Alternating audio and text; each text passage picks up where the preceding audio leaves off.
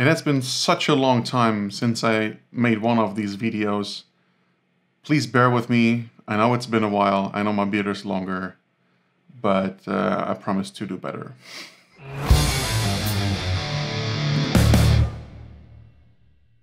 All right, so today we're gonna review this book that I have for a while now, but as things got crazy, I can explain at the end of the video.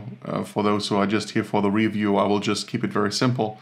This is the special or premium or whatever version of Horizon Forbidden West. It came in a slipcase. It's really nice. I took off the plastic wrap already. I haven't really looked into it. I haven't looked at it at all. Not really, just I haven't.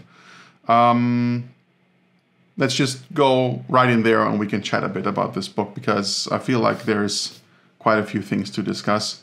It came in a slipcase that is beautiful and golden. Really cool design by Dark Horse. And this book is not just a book in the slipcase. It comes apparently with a print, I suppose. Yes. This paper reminds me very much on the one that was used for Diablo. It's again this holographic pearl-like thing, right? So I used a similar paper in another project. Seeing it again, like, did they also do the book for Diablo? I'm not sure. I gotta check. But it's the same paper, I believe. It very much looks like it. So we have some gold cut here.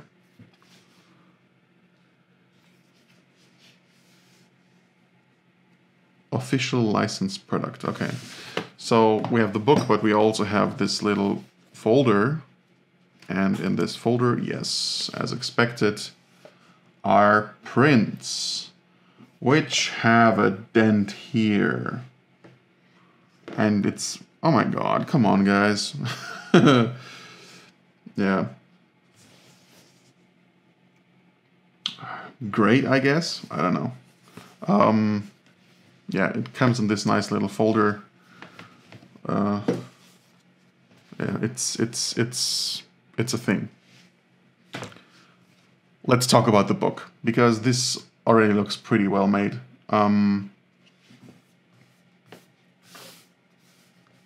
With this finish. Oh, it's the crack of a new fresh book. The Art of Horizon Forbidden West. Played the game, played through the story.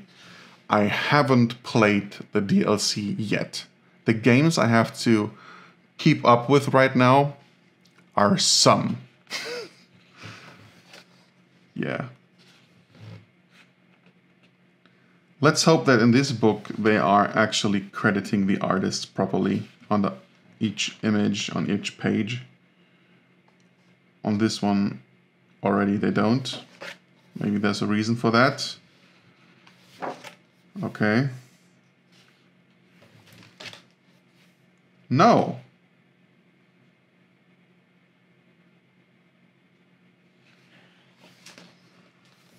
No, there are no credits right now. Okay. They don't tell us who made the artwork.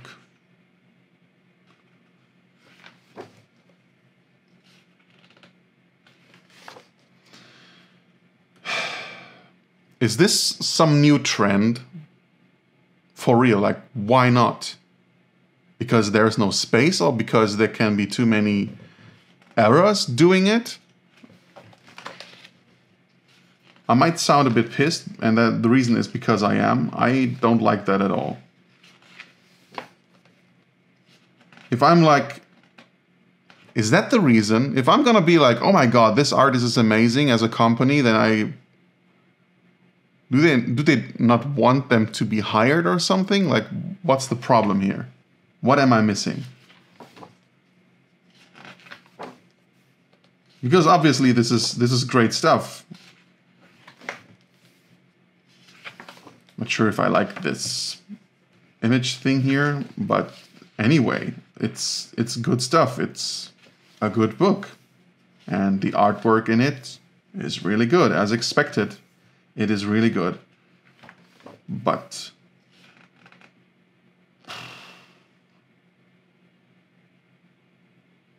they have some texts here, and Ilya, for example, is credited here. But here there's no explanation at all. Still no credit. Nope. Okay, so we established that.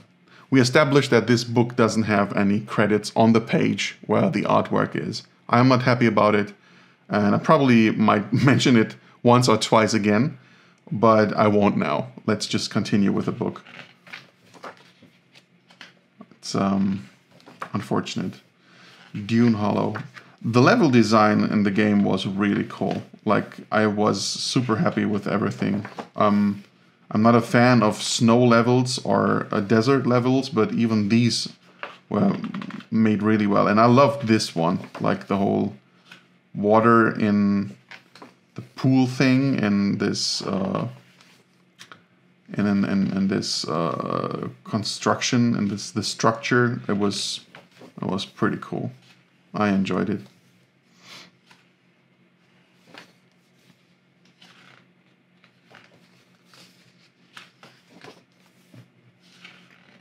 Not too much text. I like that.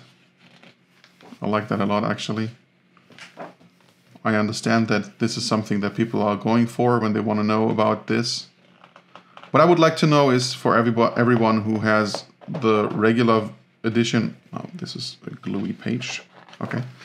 For everyone who has the regular edition, is it just the same book? Is there any difference from the inside of it? Because I don't know. With Diablo, there were quite a few comments that were asking for something like that, but I simply have no idea how to go about this one. I don't have the regular edition, so I can't really tell you if the content is the same, but I'm sure that one of the people checking this video out will eventually get the book, maybe the standard edition of this one, and let us know, hopefully. Please let us know. Yeah, I haven't played any games so far because I'm stuck with I'm very much stuck with Baldur's Gate 3, which is an amazing game. I played the first ones when they came out, which is something like, I don't know, like 25 years ago or something. Yes, I'm old. And now returning to this city and returning to some of these characters is really, really cool. But at the same time, it just is a great game standing alone as it is right there. And the narrative has been amazing. The characters are just absolutely amazing. And I'm already thinking about my second playthrough. And I'm sorry that I'm talking about a different game right now than the one that we're looking at right now here. But the reason why I'm doing this is that I'm just trying to let you know I have so many games I have to catch up with because I'm stuck with Baldur's Gate. I haven't played the DLC of this one yet. I haven't played Spider-Man 2. I haven't played... I haven't even finished the Valhalla DLC thing with the giants. Was it Surtur or something? I haven't played any of that, so I haven't played Mirage as well. I always want to start now Cyberpunk. I really have to get the Cyberpunk book and look into that one. I haven't played any of that, that's what I'm trying to tell. So I'm looking forward to the Burning Shores, because this game here was already so much fun. And this culture in particular, I really loved. I'm curious to see more of that in the DLC. Yeah, I hope you feel the same way. Let me know how you like the DLC, actually. I could use some pointers. This was great. This I really, really loved. And the way that I see it, it's not enough concept art about this one, because you could feel... I would be interested in an entire book just about this here. That would be absolutely interesting. I want to see more of that. Yeah. And the suit designs and all that was...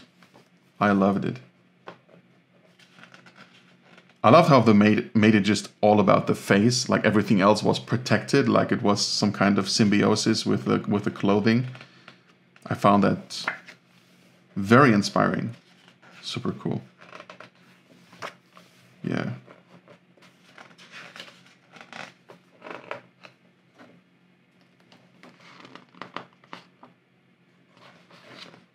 Yeah, this design was also amazing.